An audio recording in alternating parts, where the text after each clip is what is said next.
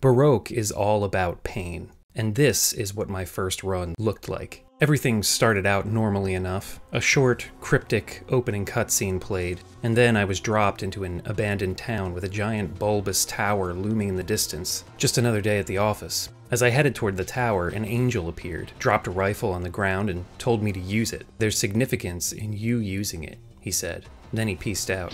Like I said, just another day at the office. After picking up the rifle, I headed into the tower. I had no weapons, armor, or items, aside from the rifle, but something told me not to use it yet. So I punched some fish, punched some bugs, found a sword and a coat, picked up some bones. I found out most bones don't display their effects until I either gnawed on them or threw them. Some buffed me, some gave me status ailments, some damaged enemies. Some made enemies invincible. With certain enemies, I could successfully evade their attacks by strafing. With others, I couldn't. One enemy turned around, farted in my face, and blinded me. Another one stole the armor I was wearing and ran away. Some traps I threw down damaged enemies or gave them status effects. Others gave me status effects. And then, as my health and vitality dwindled and I was madly turning corners trying to find the portal that would take me down to the next floor, which I hoped would be the last, I was surrounded, stun-locked, and beaten to death, only to end up back where I started, in the abandoned town, with my stats reset to level 1, and all of my weapons and items gone. And I hated it. I hated its intentional ambiguity, its difficulty, the merciless way it stripped me of all my progress and left me back at the beginning with nothing. I hated everything about Baroque, but I kept playing.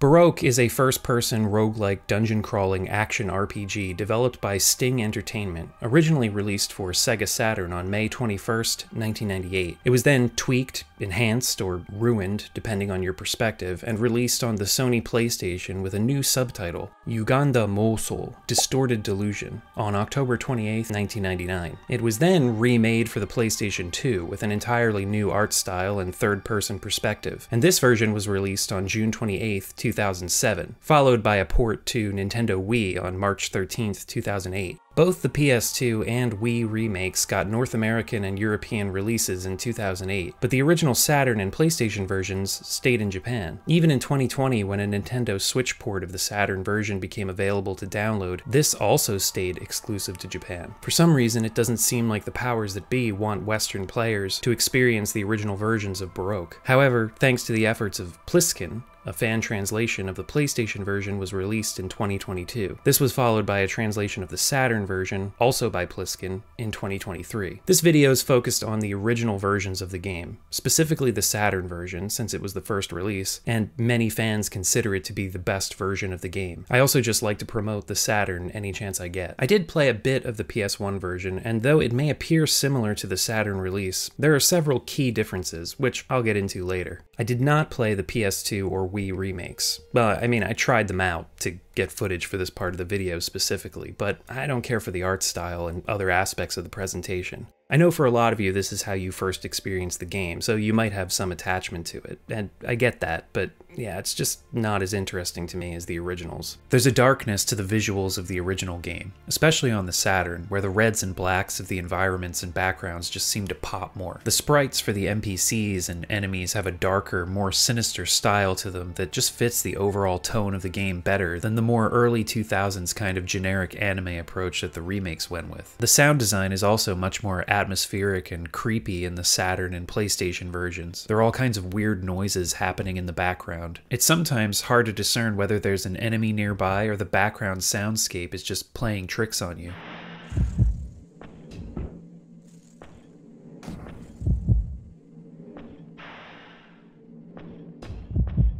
The music, too, is more foreboding in the originals. The PS2 and Wii versions go for dark, techno tracks during cutscenes and exploration, which aren't bad at all.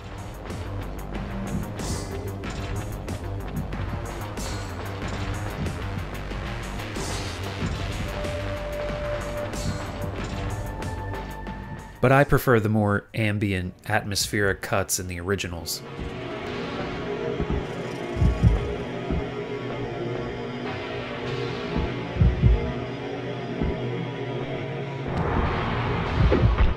No matter which version you choose to play though, Baroque is a bewildering experience for first-timers. Its narrative is perplexing, its characters and world are just bizarre and unfamiliar. It's hard to find a comfortable foothold with any aspect of it. Baroque's core gameplay mechanics are deceptively simple, but they're buried under layers of intentional complexity. There's also the RNG to contend with. This is a roguelike after all. But like any well-designed roguelike, the more you play, the more you learn. And the more you learn, the more you can begin to develop strategies for surviving, and making it to the bottom of the tower so you can shoot God in the face. Baroque is a Japanese game from the 90s, so of course murdering a deity is the end goal. Or is it?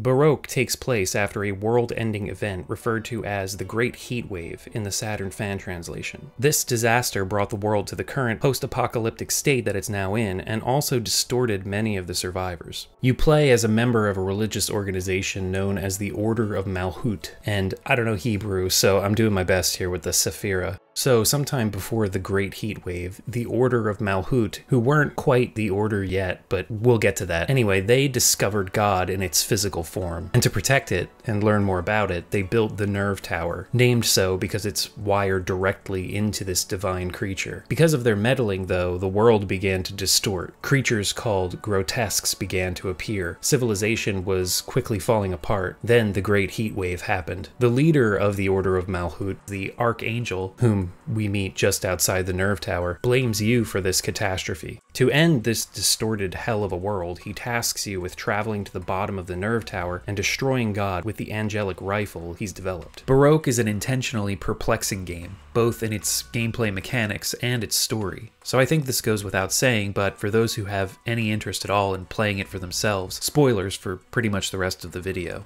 If you manage to make it all the way down to the bottom layer of the tower to face God, you'll quickly find out that these opening 8 floors were just a simulation, a training exercise to find out if you were up to the task of shooting God in the face. Whether you succeed or die on one of the floors on your way down, you'll be treated to another cryptic cutscene with off-screen characters speaking a load of sci-fi jargon that you won't understand. The specifics change slightly depending on whether you died or finished the dungeon, but that doesn't really matter here in the beginning. You're apparently a failure that they consider terminating, like the others, but ultimately they decide to let you continue, hoping that remnants of the simulation and implanted memories don't get in the way of you performing your task and atoning for your sin.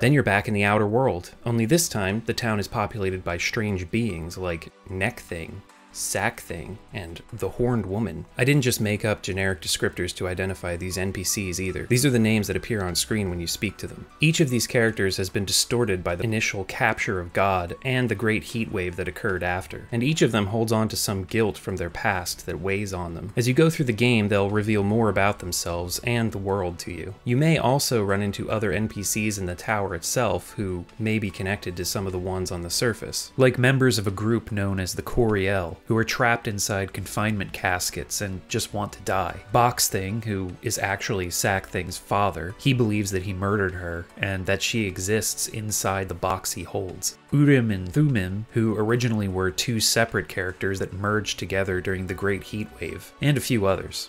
Also out here, you'll find the Sentry Angel, who guards the entrance to the research lab, as well as Coffin Man, a guy who's building a training dungeon, goddammit. A character you won't find in the Saturn version is Thing, unfortunately, and we'll talk about his function later on. Back to that training dungeon though, going through it allows you to gain a few levels and items before heading into the Nerve Tower for real. Coffin Man will also give you some tips on certain mechanics in the game, goddammit. So let's jump into those. First off, whether in the training dungeon or the Nerve Tower, your goal on each floor is to find the portal that will send you down to the next floor. Each floor is procedurally generated, but as you descend, certain floor numbers will always contain certain NPCs or events. You also have access to a handy auto map that can be brought up at any time by pressing the B button. Before we get to the specifics of progression though, let's look at some of the core mechanics of the game. You have hit points and vitality at the top left of the screen. Vitality constantly depletes, but while you have vitality, your HP regenerates. Run out of vitality and your HP begins to deplete. When that drops to 0, you're dead. Your run is over and you start back in the outer world with your experience reset and all your items gone. Helpfully, most enemies drop crystals that restore a few points of vitality when collected. Health and vitality can be restored by eating flesh, either found lying around the tower or dropped from enemies. Different types heal different amounts, but flesh can go rotten, so you either use it or lose it. I haven't quite figured out exactly how long it takes for flesh to go rotten. It might even be another RNG factor, but it's usually good for several floors. If you are put in a position where you need to eat rotten flesh, you'll still be healed, but you'll also get a stomachache. This isn't just a no-brainer thing that happens. A stomachache is a potentially crippling status effect that lowers your attack and defense by 1 point each permanently. There are only a few items in the game that can relieve a stomachache, so just like in real life, you'll need to think carefully before you decide to ingest rotten flesh. There are a few other items besides flesh that also heal you, but it's best to hang on to these when you find them, since they don't go rotten and you can save them for emergencies. If you eat certain flesh types when either your HP or VT is full, your max values will rise. Early parts of runs often involve deciding whether to save your stock of flesh for when you're hurting or consume them now for the stat boosts. As you kill monsters, you'll gain experience and level up. Leveling up increases your base attack and defense, and also raises your max HP. Your VT, however, will remain the same, so the only way to increase it is through flesh consumption, or augmenting it with equipment and other items. There are only 3 equipable items in the game: swords, coats, and imitation wings. Swords are the only weapon type. Well, except for the angelic rifle. That thing one-shots every enemy in the game, but it only carries 5 shots total. And maybe it's best not to shoot it at all. You have your fists, too, which is what you'll start with on your dungeon runs until you find a sword. I found out that you're not always guaranteed to find a sword on the beginning floors of the tower either, so your fists might end up being the only option for a bit. Swords come in many flavors. Some have elemental attacks, some hit twice, some hit really hard but drain your health with each swing, etc. Coats are your only armor type in the game. Much like swords, they have a chance to provide a variety of bonuses beyond just increasing your defense. Imitation wings are your accessory items. They grant stat boosts and other effects while wearing them, such as increasing health regeneration, decreasing vitality drain, boosting experience from defeated enemies, protection from status effects, and so on. Your character can be further augmented with brands and parasites. Brands can be applied to your weapon, your coat, and you can even brand yourself. You can only have 1 brand on a sword, coat, or yourself at any time though, and they can't be removed unless you find an erasure brand, or die, of course. One of the most useful brands I found is Wave, which, when branded on either your sword or yourself, grants a chance to release an energy projectile when you swing, allowing you to attack distant enemies, or attack through enemies when they're lined up just right. If your sword has an elemental affinity, the Wave attack will also have that affinity when it connects.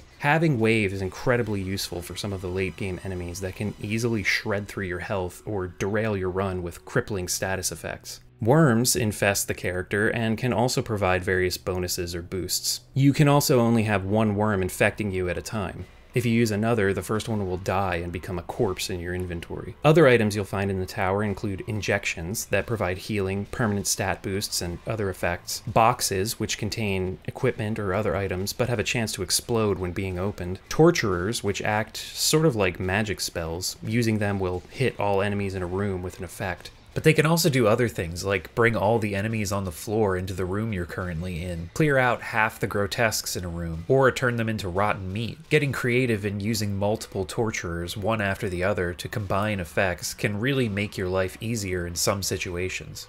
Patterns, which are like traps, they can be installed and stepped on yourself to affect enemies, or reversed so they can be thrown out for enemies to step on and hit themselves with whatever effect they have. Figuring that out provided some of the more frustrating moments of my early runs. Finally, there are bones, which can be gnawed on or thrown at enemies. Bones can provide both positive and negative effects. Some increase experience gained for a short time. Some grant invincibility for a short time. Some teleport you. Many cause status ailments. A lot of the time, bones and other items won't be identified. You can either roll the dice and try them out to see what they do, or wait until you find an ID parasite or identification bone to reveal their hidden effects. This brings me to one of the most important mechanics of the game: throwing. Every item in your inventory can be thrown, and throwing items at enemies to cause damage or inflict status ailments is going to be a huge part of your strategy. Enemies are susceptible to the same status effects as you, even the positive ones, like invincibility.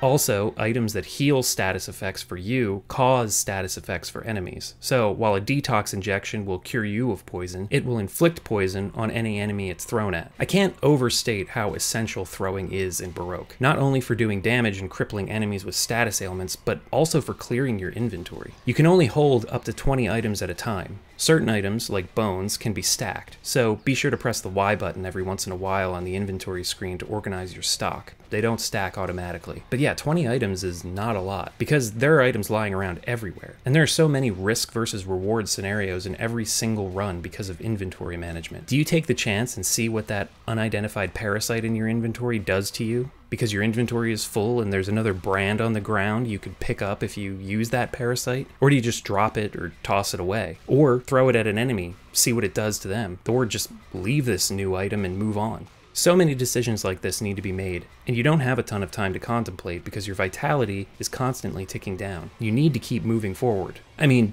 you could pause the game or open the menu to give yourself more time to think about it, but you know what I mean. You're on a ticking clock. Every step you take deeper into the tower and every decision you make along the way is part of a chain of either positive or negative events for you. You might be on a super lucky run only to get derailed by one poor choice, or you could be at the end of your rope, sure that the next enemy encounter means death, only to be handed a literal box of hope that fully restores your HP and VT and heals all negative status effects. You just never know. This is the essence of roguelikes, and probably one of the biggest elements that make them so appealing to so many players. That moment-to-moment risk versus reward decision-making and edge-of-your-seat dice rolls. Praise be unto RNGesus. And Baroque excels at this. But then of course there's the element that will drive away most players, and that's the punishment of death. Losing all of your progress in the tower, along with all the items you collected, and the experience you gained. Now, losing progress, well, you gain the knowledge of the enemies and what each floor is going to throw at you. Losing items,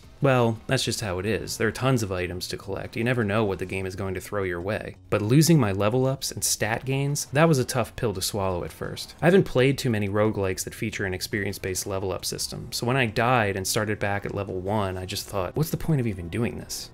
At first. As I started to get used to item management, understand when to boost my health and VT and when to save healing items, how to effectively deal with most enemies or just run away from some of the ones that I knew could ruin my run, I then started to realize that being set back to level 1 every time I died wasn't that big of a deal. The tower's not even that long. It expands from 8 floors to 15 after the simulation. Some things change, like when you first enter, this tiny little creature comes flying towards you, screaming about how it's in pain.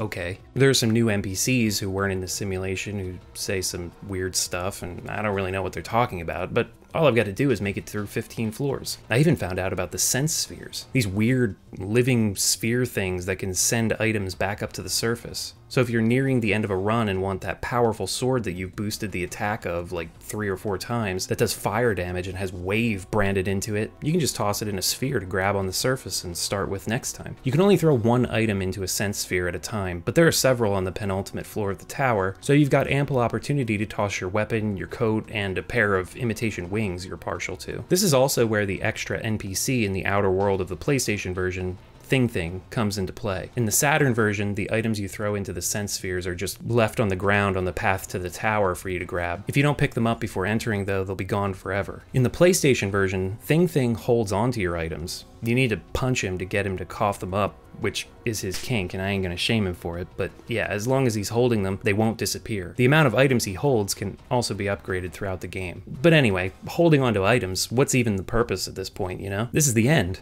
I died several times trying to make it this far and had to start over, clawing my way back down to this point. But overall, this was a pretty good game. I went from not really being down with a roguelike with experience and level-based stats to actually enjoying myself, reveling in the dice rolls, throwing my hands up to RNGesus in defeat or praise. I've cleared this penultimate floor of enemies, found the real Archangel pierced on some weird spiky orb thing that Turns out to be another sense sphere, actually. And that was just his projection on the surface who gave us the rifle before we entered. But yeah, all that's left is to touch the sense orb he's impaled on and head down to the bottom layer. I suppose the game will just let you keep playing after the ending. It's all procedurally generated, so if you enjoy it, you can just keep playing. That's nice of the developers, allowing you to do that.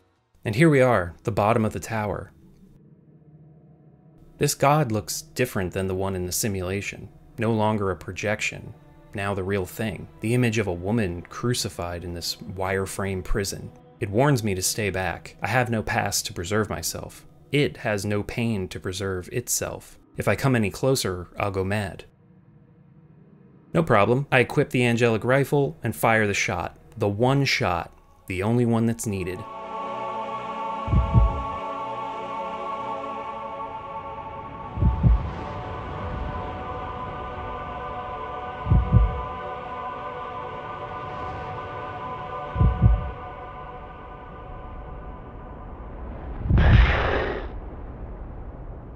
I wanted to become one with you once again.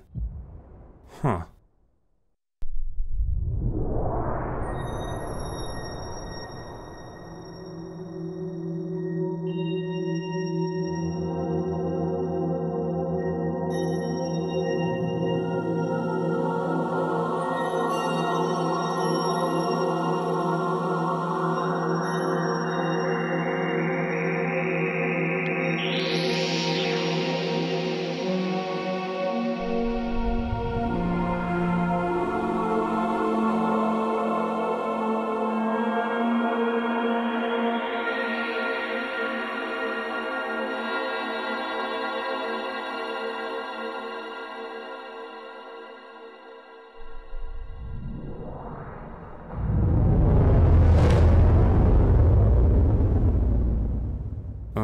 One more chance. That doesn't seem like an ending. Wait a minute. Wasn't there an NPC early on? The dialogue was garbled and parts were cut out, but it seemed to be saying not to use the rifle. And that woman on BF12, the one I followed through the illusory wall, she wanted me to bring her pure water. What was up with that? Oh my god. It's not over. There's more. There's so much more.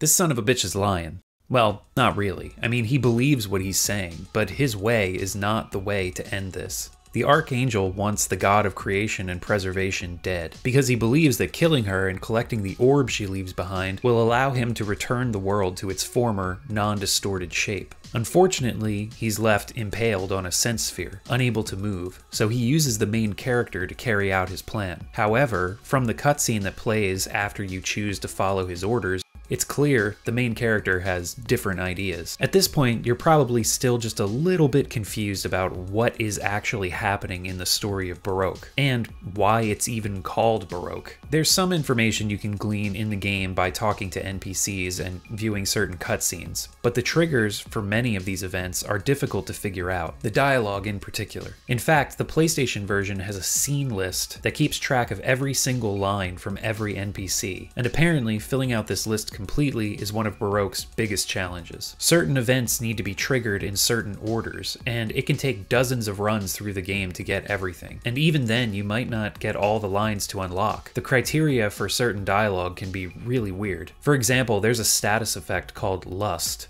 When enemies are inflicted with it, they'll stop attacking and just follow you around, leaving you free to attack them without retribution. If you are inflicted with lust, though, all enemies and items turn into beautiful women.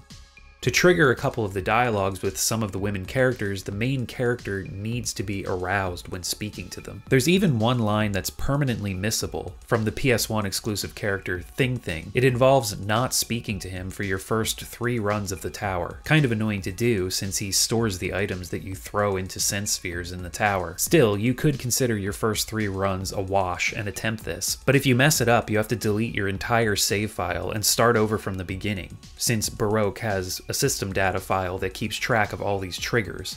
Brutal. And even so, a lot of these lines of dialogue amount to little more than filler or flavor text. As I mentioned, there are lore moments here and there, but to figure out the bulk of the backstory, you're going to have to dive into Baroque's Japanese-only guidebooks. Yes, books. There are multiple books, as well as interviews with the creators. In the PS2 and Wii remakes, there's a character in the outer world named the Baroque Monger, who will give you lore descriptions when you show him certain items. He doesn't reveal everything about what's going on though, and this character doesn't exist in the original versions of the game. Also, the remakes change some of the story details. Certain characters have different motivations, and some relationships between characters aren't the same as they are in the Saturn and PS1 versions. For those who've played the remakes, keep that in mind during this next part of the video, though I'm sure there are still going to be people in the comments chastising me for getting stuff wrong and referring to plot details that only exist in the remake. Just mark, right here, right now, I tried my best to give a warning. The story of Baroque is very weird and complex, but it's not that confusing once you put it all together. It's just difficult to actually do that, and its details depend on which version of the game you're playing. Luckily, there's a fan site called The Nerve Tower, which is an incredibly comprehensive resource to both the Saturn and PS1 versions of Baroque. It's insane how much information is collected there, and how detailed it all is. Truly a passion project from its curators. Also on this site is a chronology of events leading up to the beginning of the game. I'll give a condensed version here, but all credit for this information goes to the person or people who run the Nerve Tower website.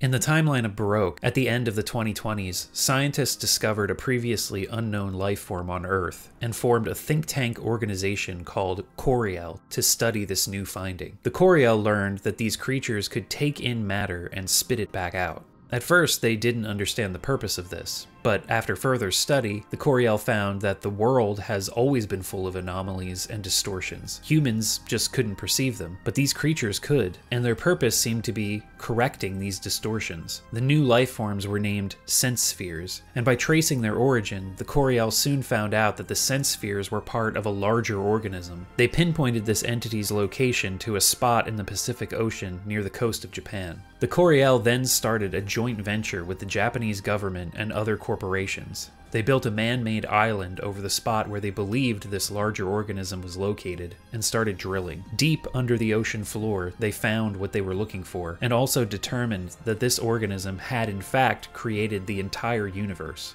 Human beings had finally found physical proof of God's existence.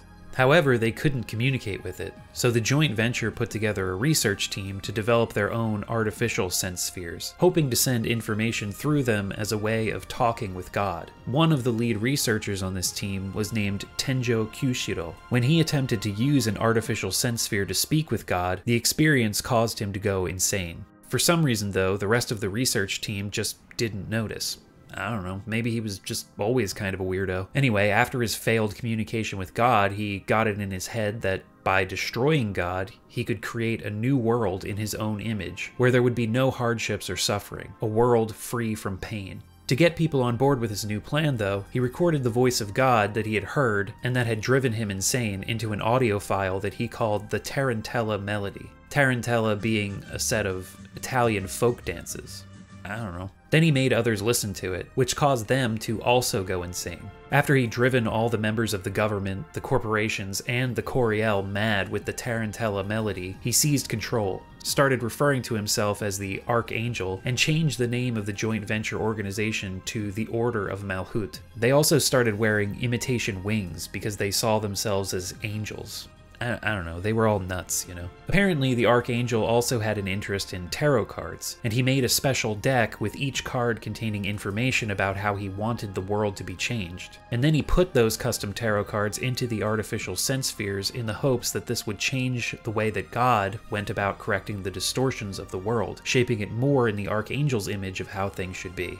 Again, he was off his rocker. The Swiss make the best watches, because they have all the cheese. But yeah, God kinda saw through the Archangel's plan here and started making more sense spheres to counter all the corrupted data it was receiving from the Archangel's tarot shenanigans. But the artificial sense spheres were still going out into the world where they were driving new people crazy. The normal public started using the term Baroque to refer to the people who went mad from the artificial sense sphere's influence. Baroque is also used in-game to describe delusions, so the people who went Baroque, as it were, had lost the ability to suppress their delusions. delusions. Now, Baroque is most commonly used to refer to the ornate style of music, art, and architecture that was popular in the 17th and 18th centuries. But the word Baroque is from the French and literally means irregularly shaped. So for some weird Japanese-English reason, in the world of Baroque, people started using the literal definition of the word to describe these crazy people. Personally, I think the writers on the production staff were just picking foreign words out of a hat here. At the same time all of this was happening, the Archangel started sending out copies of the Tarantella melody so he could recruit new members for the Order of Malhut. But a lot of the people who listened to God's voice through the Tarantella melody actually wanted to protect God for some reason. So the Archangel had to find a way to turn them over to his plan of destroying God. To do this, he convinced people that by correcting distortions, God was actually trying to destroy the world. With his followers united in his cause, he now needed to figure out how to get rid of God's ability to detect the corrupted data he was trying to feed into it.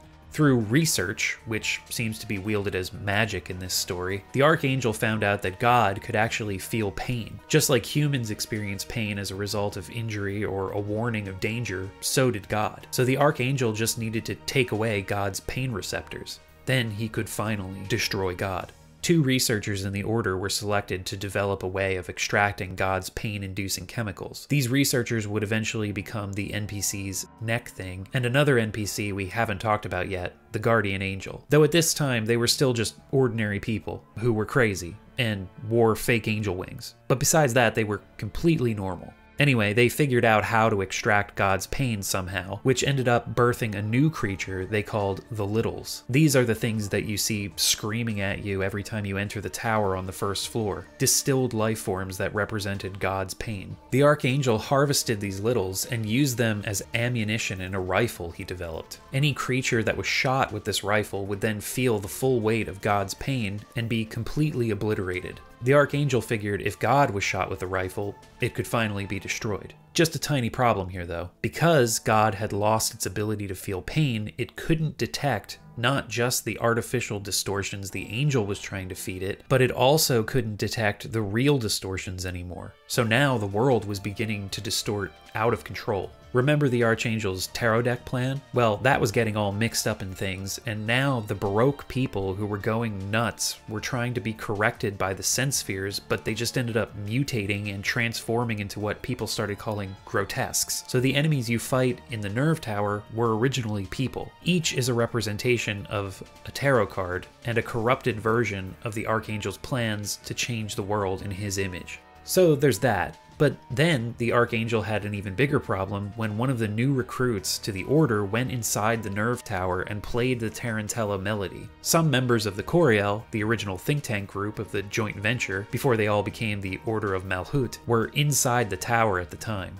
And after hearing the melody again, they snapped out of their delusions and realized the Archangel was just a crazy asshole. So they came up with a plan they called the Davar Fusion. Davar is another Hebrew word that means speech, talk, word, promise, and a bunch of other similar meanings. Anyway, the Coriel planned to have one of their own fuse with God, so that God could inherit the ability to speak with humans. They chose the 12th Coriel, who had been born as a conjoined twin, one heart between 2 bodies. When this member was just a child, doctors came to the conclusion that one of the twins would have to die for the other to live. Number 12 didn't get to make this decision for himself, since he was still a child when the operation happened, but his brother died so he could live. Or at least, that's how he perceived his own past. The whole twin thing could have just been part of the madness that listening to the Tarantella melody caused in him, maybe still left unreversed even after listening to it again and breaking free of the Archangel's control. Either way, the survivor's guilt that number 12 felt was very real, though the other Coriel didn't know about this. They just thought he was a good choice for the fusion since he had already lost half his body.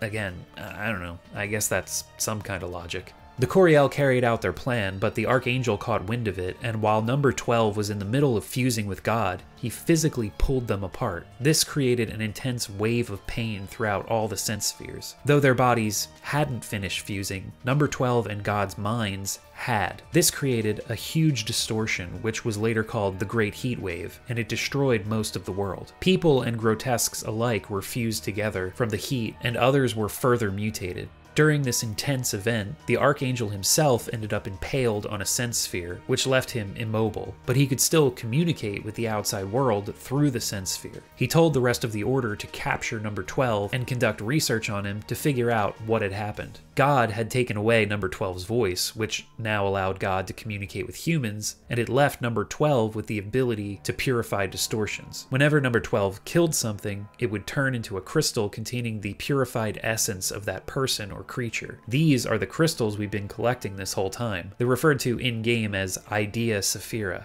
Now the Archangel had a new plan. Clone number 12 with his purification ability and have him purify God. Through cloning, he could change number 12's memories, erasing the Devar fusion, but keeping the survivor's guilt he felt. I guess the Archangel left a little too much of number 12's rebellious nature though, because when he does purify God, he decides not to follow the Archangel's plan and gives the world another chance. And this is where we pick up.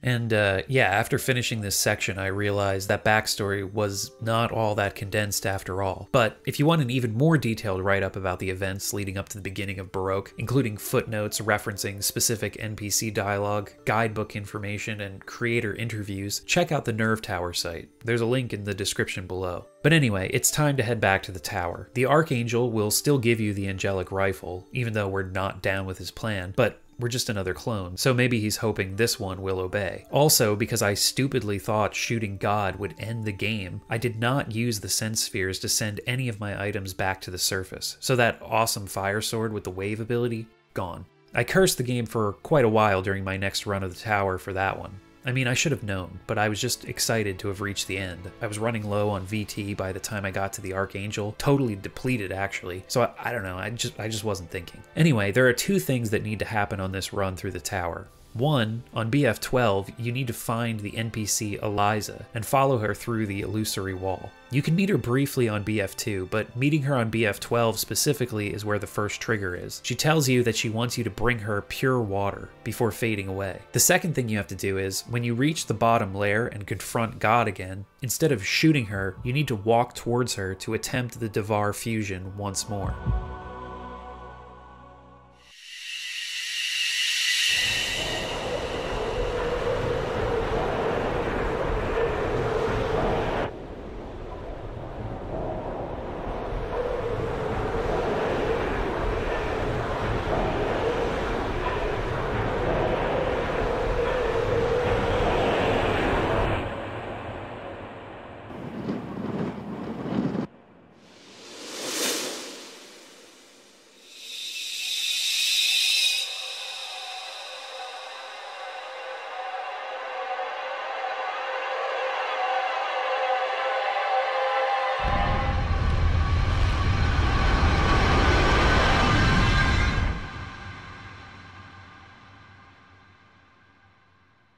Well, that didn't work.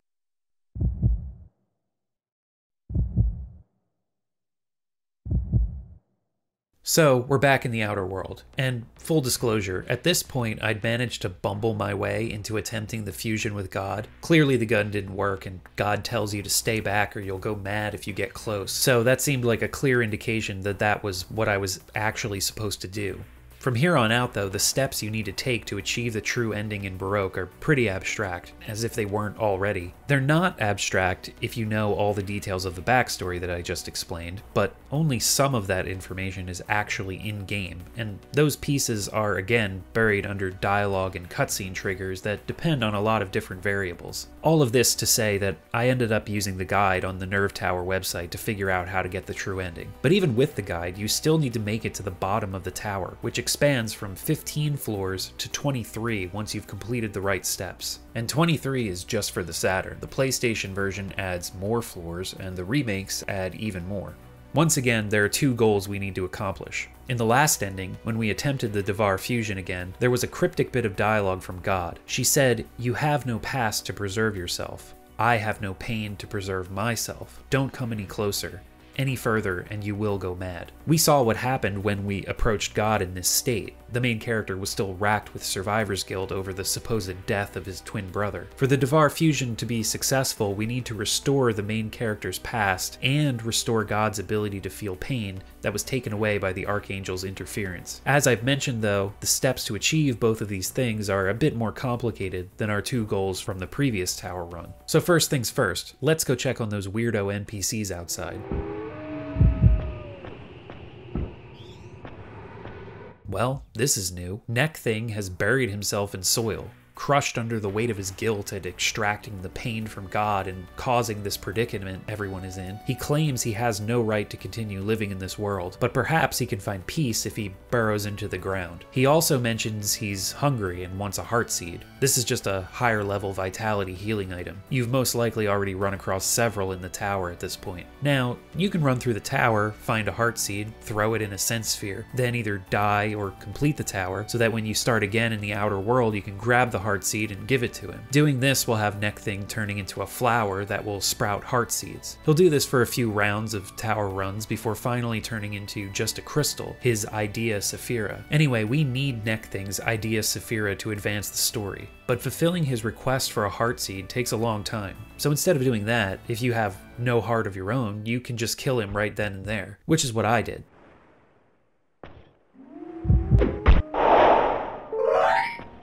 Showing the crystal to the other NPCs allows them to understand Neck Thing's desires. The point everyone gets out of this is to bury themselves to be free from pain. The Sentry Angel guarding the entrance to the research lab is especially intrigued by Neck Thing's crystal. After you hand it over to him, you can then head into the tower again or just go through the training dungeon. When you emerge, you'll find that everyone has buried themselves in the ground, even Sentry Angel, though things don't seem to be going so smoothly for him.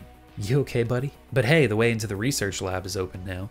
Inside, you're confronted by a worker who doesn't understand why you've returned to the lab. You're then locked in with your own clones. They ask you to purify them. Doing so has them all disappearing, and this leaves behind a projection of yourself who gives you what it calls pure water, which is the main character's own Idea Saphira. Touching it sends you through the sense sphere, where the main character has a dialogue with himself, while the lab workers wonder how you managed to escape and what will happen to the Archangel's plan now.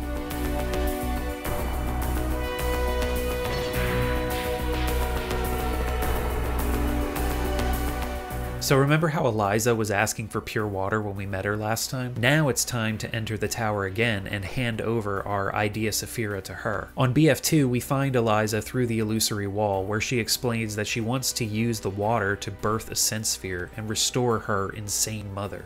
Hand it over and she'll thank you, then tell you to meet her again further down the tower. There's something else we'll need to do before we see Eliza again though. On BF10, we can enter the Guardian Angel's chamber. Inside, you'll meet the Guardian Angel, watching over a sense sphere. This is the other researcher who helped Neck Thing extract God's pain. This was also the character who appeared in the simulation, and sort of told us not to use the rifle. Meeting her here will trigger a cutscene where you'll see the meeting between the Archangel and Guardian, where he tells her to extract the pain from God, creating the Littles. However, the Guardian Angel warns that a team of worker angels are on their way to try to kill the Littles, so the main character needs to get there first and purify them. We've actually been running into some of these worker angels on our journey through the tower. Also, I got attacked by this goddamn enemy while I was talking to the Guardian Angel, which ruined my understanding of what was going on until I could go back and do a frame by frame through the footage. So yeah, that can happen while talking to NPCs, even during important events. If you haven't fired the angelic rifle yet during this run, which I hope you haven't, you can hand it over to the Guardian, and she'll give you a permanent stat boost item. Next, we need to meet with Eliza on BF12 again. She used the main character's crystal to create a sense sphere, and by interacting with it, he can regain his past. This cryptically explains the decision to kill one of the twins, as well as the Coriel's decision to select number 12 for the Devar fusion. It also relates how Archangel discovered their plan and ended up encasing all the Coriel in confinement caskets as punishment for their betrayal.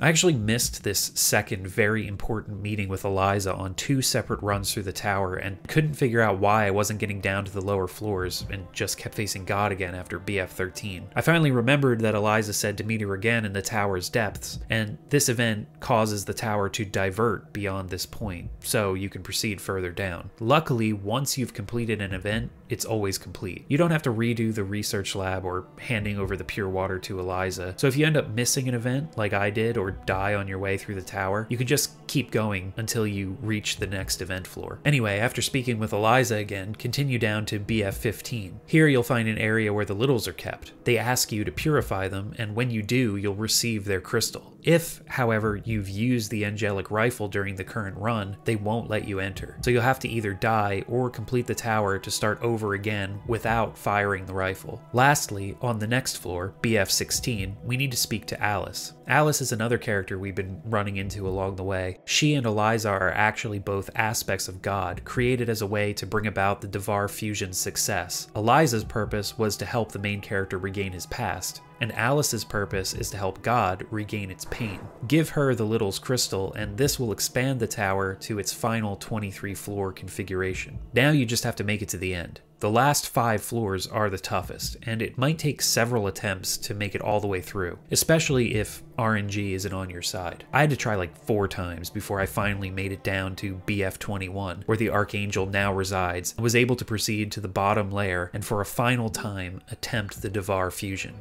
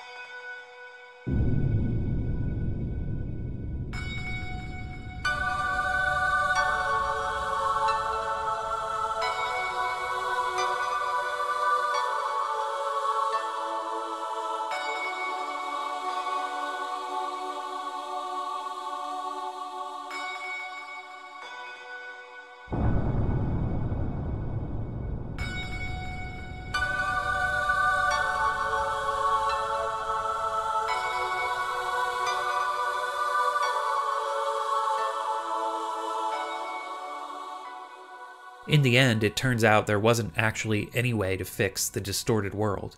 This is its true nature, and the only thing anyone can do is accept it. Hold Baroque inside yourself.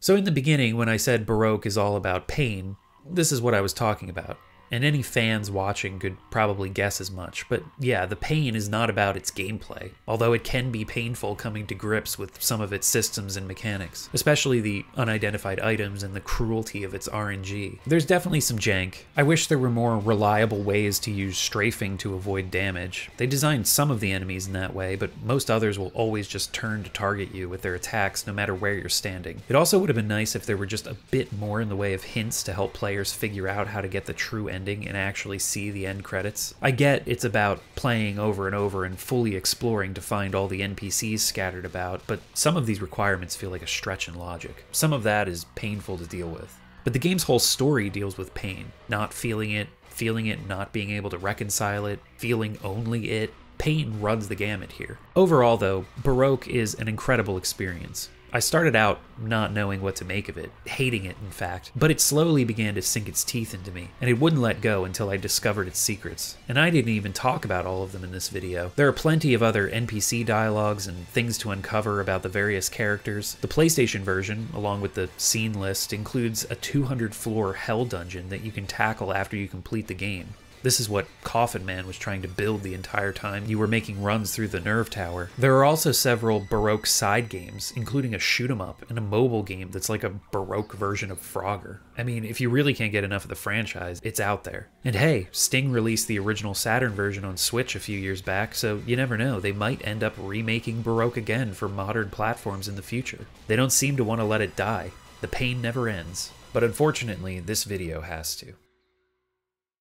And that's Baroque. Thank you all so much for watching. Many people have requested this game in the comments and such, and it's what the patrons and YouTube members voted for, so yeah, all these people who are on screen right now, they voted. They support this channel monthly, and if you want to join them, click the Patreon link in the description or hit the join button on this video page for a YouTube membership. You'll get to watch videos a couple of days early, get exclusive updates from me, and vote in occasional polls to decide what games I cover. If you donate $5 a month or more, you get your name read out loud at the end of videos like these Dungeon Architects, Antichrist Alex, Benifer94, David Carr, Goats and Goblins, Glenn Haven, Half HP, High Food Court, Izzy Lexus, Joshua Ayers, Justin Darnell, Captain Ketchup, Kiowa, Lunar Vale, Meownarchy, Nick Wolf, Richard Cutting, Shannon Gates, Stefano Urenia, and White Like Eyes. As well as these dungeon connoisseurs: Adon, Alberto Amatucci, Alfred Correa, Angen01, Bunzo, Chaos Arcanum, Churm Slurm, Chiral Spiral, Crassus Zero, Crippler Jones, Dazed Clockwork, Dika Glitterthroat, Hokun Buyum, Indigo Happy, Irregular Rob, J Butt Airline, Gemma, Jet Daddy, Jogoth Joshua Weber, Liana, Macrophage, Minced Meat, Mr. Independent, Nicholas Polstar, Noel the Monkey, Normal AI, Old Dead Lemons, Olaf Albine, Please Keep Making Videos, Pretty Cody, Prince Goof, Rainbows 98, Rez, Ribbon Black, Robert Brandon, Sable, Samuel Pandiangan, Samurai 85X, Solar, T, True Axiom, Tuesday Twin, TV's Brent, Warrior Song, Where Am I? Help, and Zach Diedrich. Thank you all for your support, and thank you for watching. The next video, also voted on by the Dungeon Dwellers, is going to be Haunting Ground for PS2, so look forward to that. For now, Baroque. Check it out. Dungeon Chill. Out.